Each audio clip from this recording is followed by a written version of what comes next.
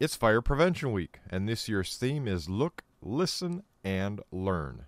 Look around wherever you are. Look for those 2 exits so that you have a safe way out in case of fire. Listen, know the sound of your smoke alarms, and learn ways to prevent fire in your home or in your workplace or anywhere your daily activities take you.